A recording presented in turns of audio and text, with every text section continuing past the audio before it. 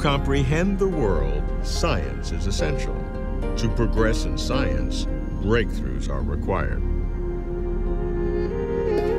I've been exploring the nature of scientific breakthroughs, what they are, how they work, what they mean, how breakthroughs differ from normal science, how breakthroughs differ among fields of science, say physics versus neuroscience.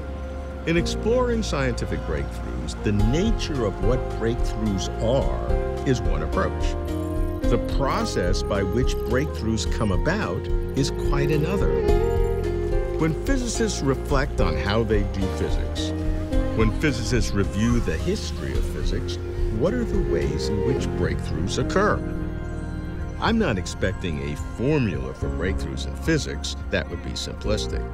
What I'd like are examples or case studies of the process of breakthroughs in action. How do scientific breakthroughs happen in physics? I'm Robert Lawrence Kuhn, and Closer to Truth is my journey to find out.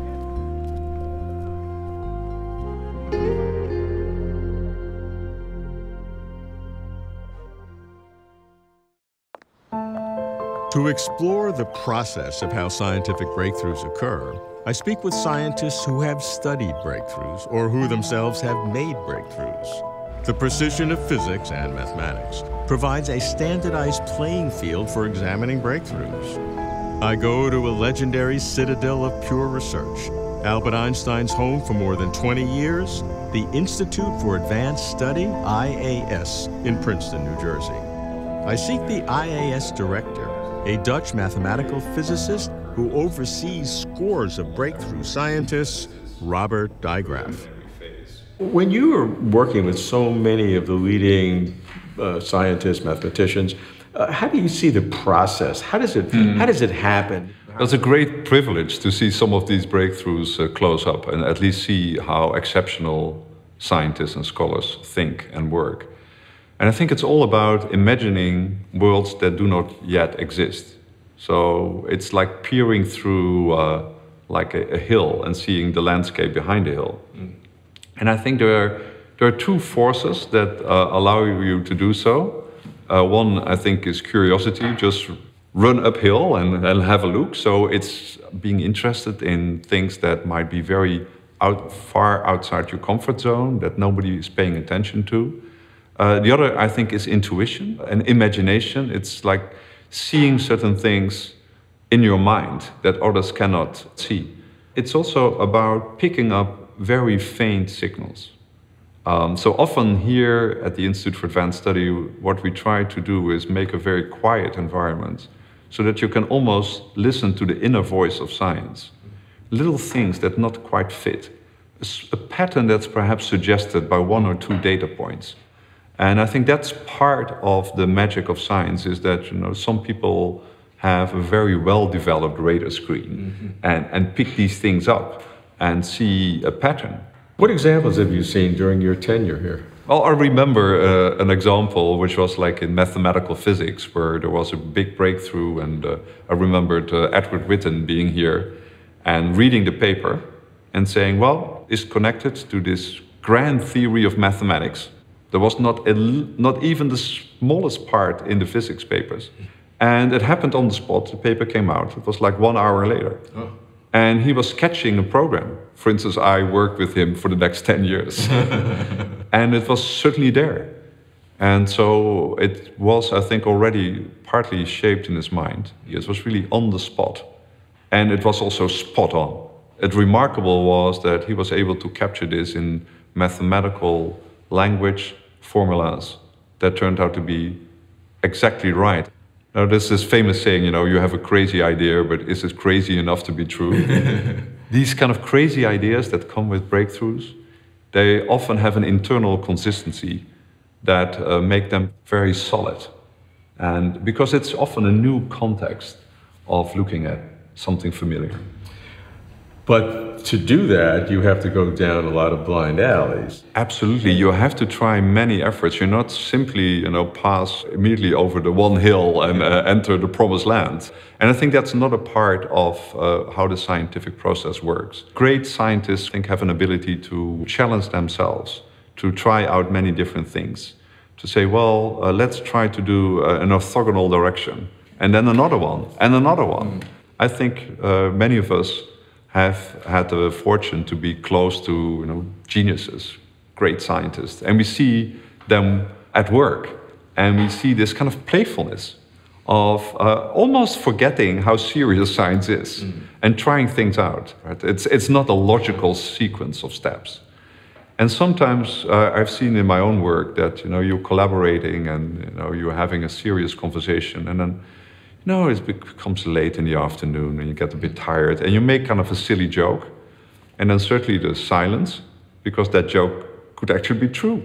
So there's something in your mind by relaxing that you jump further than you thought you could jump, and actually you might actually just jump over the barrier in your mind. In the scientific process, you have periods where you're expanding. You're certainly interested in many different things. That is creative too. But I think every scientist knows the feeling that in some sense your mind starts to close, you focus, you start to kind of inhale, and at some point you're only interested in one problem, and you simply cannot be bothered to think about something else.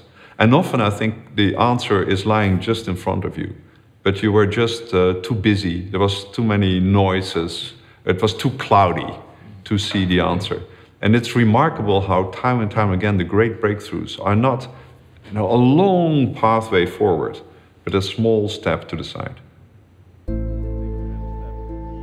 Robbert is in awe of the breakthrough process, radiating its excitement. He discerns diverse ways and means for breakthroughs to emerge or erupt. Curiosity, intuition, playfulness, focus. I must now meet the man who Robbert features to exemplify breakthroughs. The Charles Simonyi Professor at the Institute for Advanced Study, Edward Witten is a renowned researcher of string theory, the first physicist to win a Fields Medal, the highest award in mathematics. I ask Ed to describe how his breakthroughs in string theory came about. Ed, you began as a history major at Brandeis, and then you won the Fields Medal, which is in mathematics, and were the only physicist to have won a Fields Medal. How did that transition happen? Well, after some hesitations, I recognized that at the age of about 21 that my talent was really in math and physics, and that's the direction I should go in. And I went to graduate school in physics because I was excited about the elementary particles. I started graduate school in 1973, and something to bear in mind is that the 50s, 60s, and early 70s were an incredible period of discovery in elementary particle physics. All kinds of things were discovered: new particles, new forces, new properties. When I made the decision to be a physicist, I didn't possibly know much more about elementary particles than you do or somebody else who hasn't studied them seriously. But what I want to capture is that there was this incredible period of ferment in elementary particles, which what drove me into the subject. And it also led to the discovery of the standard model of particle physics, where the finishing touches were being applied almost as I was starting graduate school. And then, conveniently timed just a little bit after that, was another huge experimental discovery, a new particle called the J-psi. It had seemingly paradoxical properties, but it turned out it had a very natural explanation in the standard model. And by some yardsticks, it was a clincher in showing that the standard model was correct.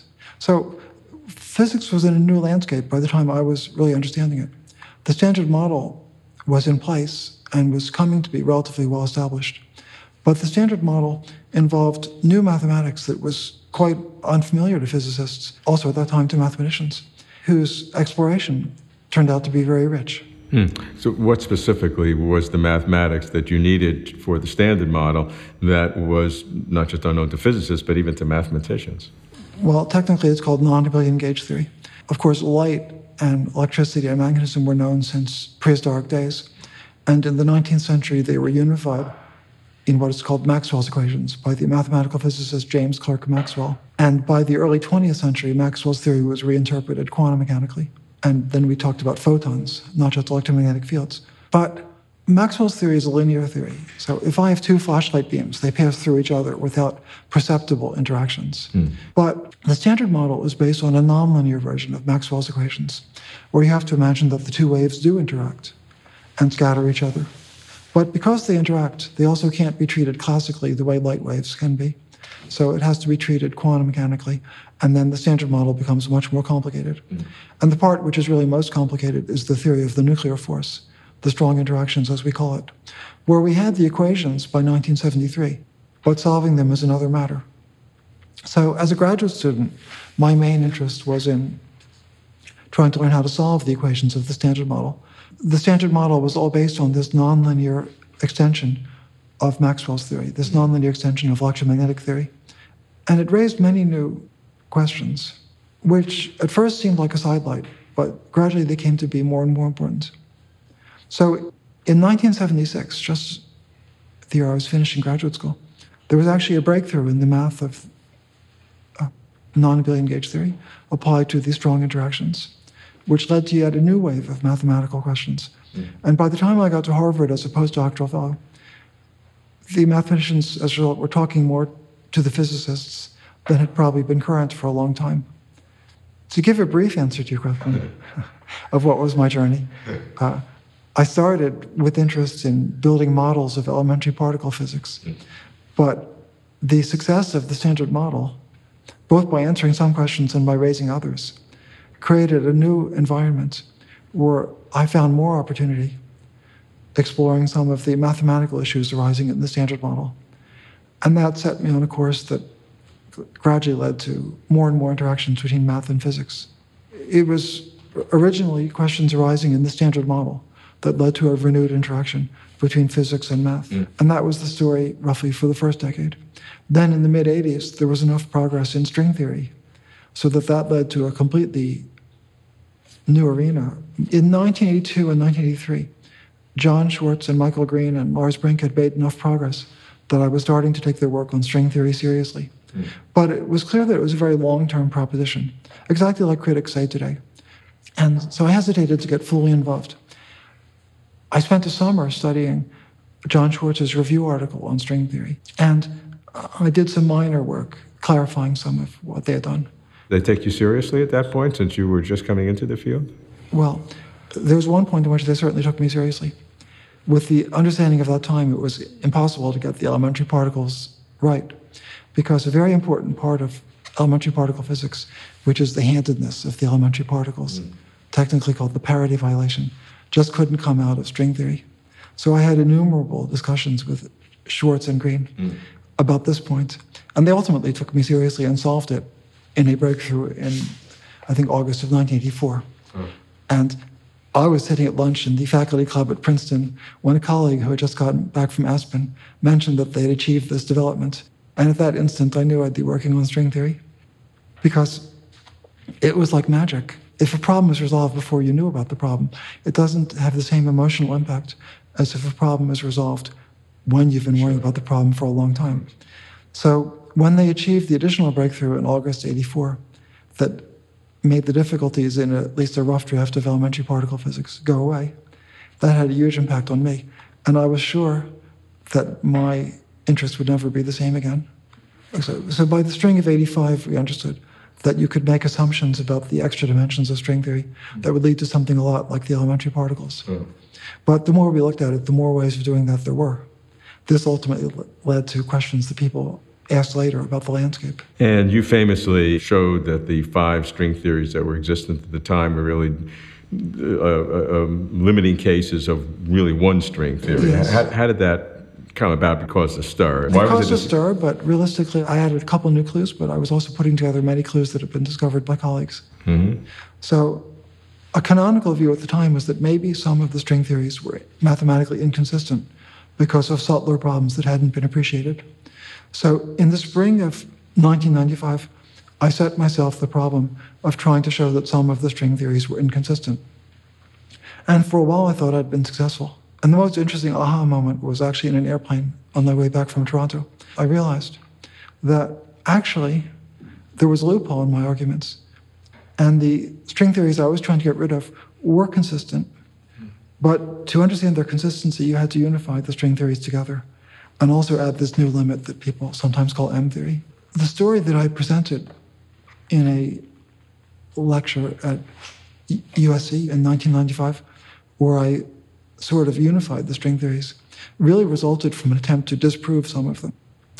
I was trying to reduce the number of string theories by showing that some were inconsistent, but what happened instead was to reduce the number of string theories by showing that they were at different limits of each other. What strikes me about Ed's breakthroughs in string theory is the extensive background, both historical and in Ed's own career. His breakthroughs did not one day just happen. If string theory, which remains controversial, turns out to be truth, Ed Witten's recounting its development will have historic significance. Since the foundation of physics is mathematics, in that all advances in physics must be described in the language of mathematics, to appreciate the process of breakthroughs in physics, how about appreciating the process of breakthroughs in mathematics? I pursue the process with a distinguished visiting professor at the Institute for Advanced Study, the first woman to win the Abel Prize in Mathematics for her breakthroughs in analysis, geometry, and mathematical physics, Karen Uhlenbeck. I asked Karen how she feels about her own breakthroughs. It's also true, interestingly. Every time one gets a nice theorem, one's excited. The theorem that convinced me was I'm a mathematician was a rather technical result, which would not be considered a breakthrough. It was more an extension to systems of something that other people had done for single equations. What happens when you actually get the problem is you feel extremely excited. And this is independent of the world's reaction to it. I don't really think it's possible to do mathematics with the idea that you're going to prove something and everybody's going to tell you how great you are. It's more the interaction of yourself with the ideas. I don't think that I recognized my results as breakthroughs at the time. In fact, I could hardly believe it. In my case, the interaction with the external world was actually very tense. I mean, I found it difficult to talk about my work. Perhaps because I was a woman, I felt very much under pressure from the external world. Well, it was 40 years ago, but I don't think at the time I got much pleasure out of the recognition of my work. I got real pleasure out of talking to other mathematicians about working together and the ideas, but the public acclaim was not something I felt very comfortable with. Did being a woman in a field obviously dominated by men so dramatically, did that have any impact? I'm sure it did. It's hard to know. And the pressure was because you were in the spotlight, as it were, for something in addition to your mathematics. I'm not separate from myself as a mathematician. Me as a person and me and mathematician do fit together somehow. And so it was not being so comfortable. But I certainly remembered the moment that I had the breakthrough of how to think about the problem I was working on and trying to describe instantons. I remember my thesis advisor, Dick Palais, said to me, "You should work on this problem." Well, I didn't know anything about it. There were 2 books, both of which were incomprehensible to most mathematicians, and boy, the poor physicists that had to read those books. I don't know. Anyway, but I taught myself the subject, and I saw the step that had to be done. And to tell you the truth, it just had to be done. If I hadn't done it, somebody would have ultimately done it, because the field couldn't go on without it. Mm-hmm. And I remember struggling with it, and it was a question of numbers. And I'm in dimension 4, and I could make it with a 4th power, but I needed to prove it for a 2nd power. And I struggled, and I struggled, and I struggled with it, all these fancy things, minimize something, do this and do that. And in the end, I solved it in the most mundane of fashions there are. It's called the continuity method. You get a 1-parameter family, you prove that at every point along this family you can solve it in a neighborhood, and then you prove that if you go on to the end, you can solve it at the end. And it's the least exciting and most useful technique in partial differential equations. Do you remember the moment that you came to that realization? Well, I don't remember where I was. It was just, so that's how you do it. It's so simple. It's so simple. Yeah. Did you second guess yourself that it couldn't be that simple? No, by the time I got there, I saw that it would work. Right. Did you have any feeling that I need to try this out on someone else or have somebody else check this? Maybe I'm missing something. I was pretty isolated at this time. I don't remember telling anybody about it. Do you recommend that for others? Yes and no. I don't recommend working in isolation, but I do think you have to work by yourself. And I also think if you work too much in a group of people, then you're all going to be thinking the same way, and the gangs of people working on problems, unless they're really thinking independently, are not that useful. From when I was young and mathematicians were very isolated and did work a lot by themselves, to now when mathematicians almost always publish, and they're in groups and they meet a lot and they take a lot of jet flights. They have a big carbon footprint. I think that there's a balance between working with others and thinking out things for yourself. To optimize the breakthrough process, Karen advises working by yourself, but not working in isolation.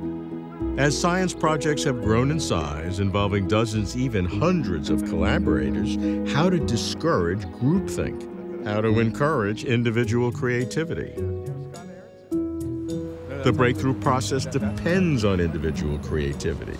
To explore its mystery, I meet a mathematician who works by himself on complexity theory and the limits of computation, Gregory Chaitin. Creativity is very mysterious. At an anecdotic level, I can talk about what it feels like to be creative, and one doesn't know how it works. For example, the idea for metabiology came to me a week or so before I got married to my wife, Virginia. So she's been my muse on this. So I can say, get married, and that moment can be an inspiration, right? It's very mysterious. I don't know how you do it. First of all, you have to be tremendously creative. You have to be a little crazy, because you're going to go off in a different direction from everybody else. And most of the time, that's a big mistake, right? But if you're lucky, you may come upon something. So I think that tremendously creative people are all crazy, but if you're lucky, your craziness matches the next step that has to be taken in some field. And then instead of being just plain crazy, you're a guy who did a breakthrough, right? The sources of creativity are very mysterious. I think erotic energy has something to do with it, as I said. Another thing, I would draw strength from hiking in the mountains in the snow. The beauty of nature was always an inspiration for me. To be more personal about my own life, when I was a teenager, I would read vast quantities of stuff, and I was completely obsessed with science, with mathematics, reading, looking for interesting stuff. It was like a disease. At first, I thought I wanted to be a physicist, quantum mechanics, general relativity. But then I heard about this mysterious thing, Gödel's incompleteness theorem. It sort of took over my life. So there's an aspect of obsession, this tremendous drive to do something. There's an aesthetic aspect. If you find the ideas beautiful, I used to feel that in some sense mathematics had a sensual beauty. I would put in the same box a physically beautiful person, a beautiful mountain, a beautiful scenery in the mountains, in the snow, and a beautiful mathematical idea. To me, they were all sort of leaked from one to the other. And I think I would feed on the beauties of nature, artistic beauty, in my case, female beauty, and this would inspire me to look for beauty and try to create beauty in mathematics. The sources of inspiration, you need energy, you need to throw your personality at it, you need to feel that this is really important for you. It's like having a stone in your shoe. You can't stop thinking about this. You don't want everybody to be like this because you can't be a father, you can't hold down a job. It's difficult. But this is, I think, the kind of thing it takes. How do breakthroughs happen in physics? There are no cookbook recipes to follow. Best is to immerse in the experiences and reflections of those who have made breakthroughs. Curiosity, just run uphill and have a look. Intuition, playfulness, get out of your comfort zone, but then focus. Be attuned to questions or discrepancies in standard theories. Follow them relentlessly, and don't let the long-term nature of the pursuit deter you. As big science expands, encourage individual creativity, discourage groupthink. Seek inspiration, embrace obsession, luxuriate in beauty, concentrate energy. Breakthroughs in physics cannot be programmed, nor can they be sought for their own sakes. Breakthroughs are signposts and shortcuts, revelations, inspirations, sometimes like magic, on the long road with sudden swerves, traveling closer to truth.